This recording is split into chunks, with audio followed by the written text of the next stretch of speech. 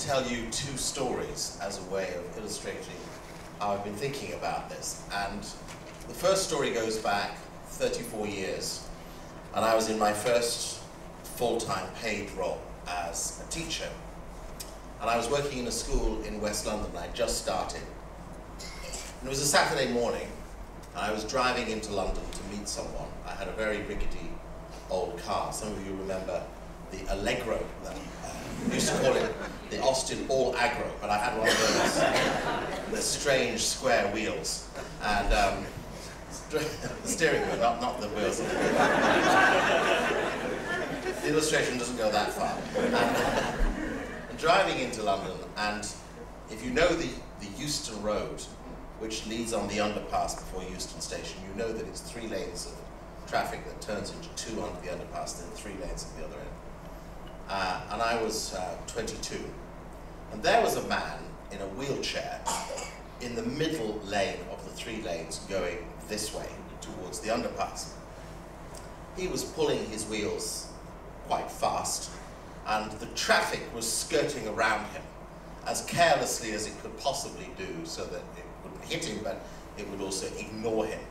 And having seen it, I had only one of 2 choices: to do what everybody else did, or to stop. And I stopped and bumped my old Austin Allegro up on the pavement on the double yellow lines in London, which is a dangerous thing to do, jumped out and ran into the middle of the road and talked to him while the traffic is zipping around. And I said to him, "Where are you going and why are you here?"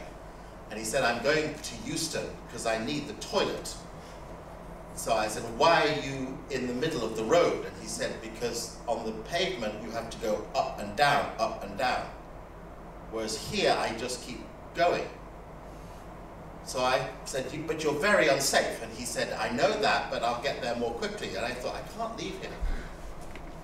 So I pulled him across the road and did the pavement thing, and we got there to Euston. And then I thought, well, then I can leave him. He said, "No, could you take me to the toilet?" So I took him into the toilet, and then I thought I could leave him. And he said, "No, could you put me on the toilet?" So I put him on the toilet, and he wanted the door to stay open. He was coming off his wheelchair, and he had no legs, so he was a clear stump here, and I had to pick him up and maneuver him. And then he said, "Will you clean me up?" Because he couldn't do that for himself.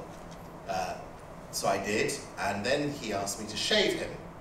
And in those days, now these very hyper-protected clean days, you can't get the shavers at Euston, but in the old days, you used to be able to pop some money in the wall and the shaver would pop out and you could shave yourself in the men's toilet, but you can't do that now. Everybody worries about getting AIDS and things. But so I popped some money and I popped the shaver and I shaved him. You could do one of those wrong, but never mind. That's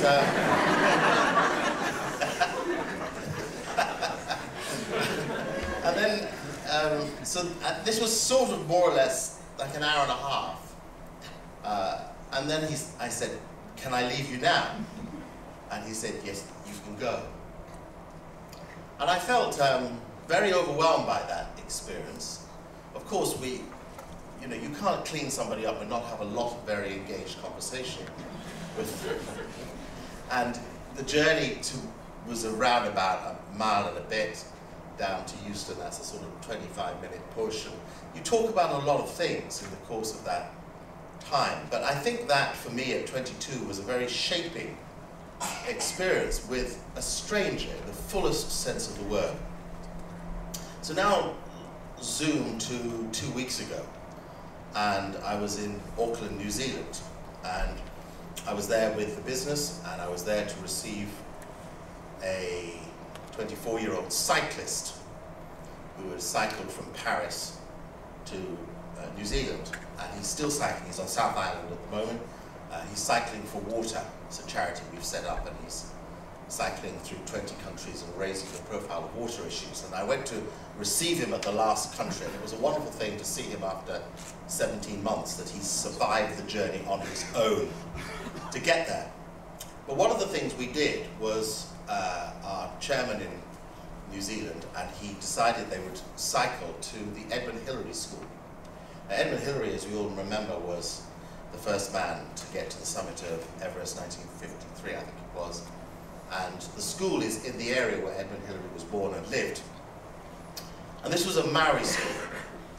And I've never been amongst the Maori people to such an extent as on this trip. I've been to New Zealand once before, but this trip was a very big eye-opening because it's become acceptable now in mainstream New Zealand white culture that it's important to respect the heritage of the Maori people and to create a response to what are the traditional owned lands of the Maori people by never assuming you can pass through unless you get permission to go through. So you're literally trespassing somebody else's culture and place. And the day before going to the school, when I'll tell the story, we had to go to a Maori temple in Auckland and be received by the aggressor women. It was quite fascinating. The women come out and the women sing a song of wanting to identify whether your heart and your mind is there to threaten. And if you're there to threaten, of course, you may well get back the robust response of the Maori men.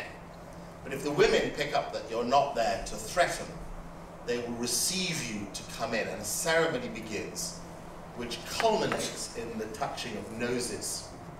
Now you all have seen this before, that the Maori people touch noses together. The men embrace by nose, the women embrace by nose, men and women embrace by nose. But it's not just the embrace of the nose, as I learned, it's the common breathing of your air to one another. Now when I tell people this in Western tidy hypodermic culture, they immediately go into, I'm breathing someone else's air, all this kind of stuff. And they get very protective, and of course we live in a culture riven with diseases that the NHS cannot possibly pay for nor solve. And they live in a culture which just gets on disease-free. And there's something quite important about being prepared to absorb each other's stranger reality that protects us, ironically. So after the women had received us and we were then allowed into the temple and the ceremony goes on, we then had the mass pressing of noses to one another. It was really wonderful to do that. And I loved it. And it was a great thing to experience, to participate in, but then to translate that to a primary school. Now you know how little children can smell and be sometimes. Let's be honest about it. Not easy. And in this school, the Edmund Hillary School, the children come from some of the most tortured, broken, poor, desperate and violent Maori communities that you could imagine. None of the children had shoes. Multiple children had fractures on their heads and faces. There were cuts across the faces and cuts on the necks. These were the results of home violence and attack to one another. This is the consequence of a culture that is not yet resolved and sorted, but is trying to come to terms with what are now the majority whites of New Zealand. And we went in, and because of who I was, there was a receiving group of 3 girls and 2 boys in front of the 200 young Maori children. And they're all sitting on the floor, and we're all there in our suits, apart from our cyclist who's in cycling gear. And these children begin to express their welcome.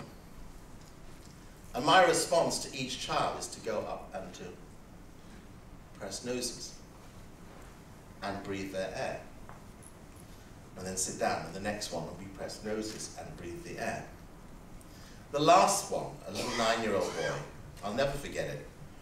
He said, I want to welcome Michael John Hastings. I went, how did he know my middle name?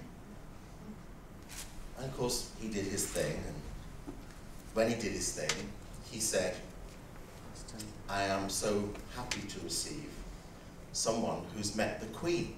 I'm thinking, why does it matter to him that I've met the Queen. He's a little Maori boy in a very broken community in the base of Auckland. And that matters. Why does that matter? So when it was all over, of course, I went up and I pressed noses and we breathed air together and sat down. And when the whole thing was finished, I went up to talk to him. So first of all, how did you know my middle name? He said, because I've researched you on the internet, I know everything about you. Not bad for a 9-year-old. And then I said, why did you mention about the Queen? And he said, because I need to have hope that people like you will know people I want to hope in, and that gives me hope. I thought, wow, this boy is profound. At 9, he's figured out that actually we all need iconic people around us. We all need to think that somebody else can connect us, that there is a way through. What did I learn in both experiences? That I learned 2 things. So yesterday was my older son's wedding, and so I'm a bit bleary-eyed today. It was a long day, long night. And he's 13, got married, and it's wonderful. But I had to do the sermon yesterday in the wedding service, and that was a great treat. And I quoted from Louis de Bernier's Captain Corelli's Mandolin. Many of you know the book. And you know that there is a section in the book where de Bernier describes what love is. And he says that love is what is left over when being in love has burnt away. He says any fool can be in love, but not any fool can love. Do you see the difference? And I think the choice to choose to receive the uncomfortable presence of the stranger, particularly in our hypodermic culture, they must be whitewashed to such clarity. And amongst the Maoris, yet alone also amongst the homeless man of Euston, the need to take whatever the stranger brings for the angelic value of the person. Many people have said to me in the years since about that man, do you believe he was human or spiritual? And I believe to be spiritual is to be human, and to be human is to be spiritual. He was both. Was he an angel? Well, in the Bible there is a description that angels come, and the presence of Jesus can come, and the presence of any spiritual leader can come unawares in physical form. But what that did for me was to teach me not to be afraid and to receive. That's my reflection on it. Thank you.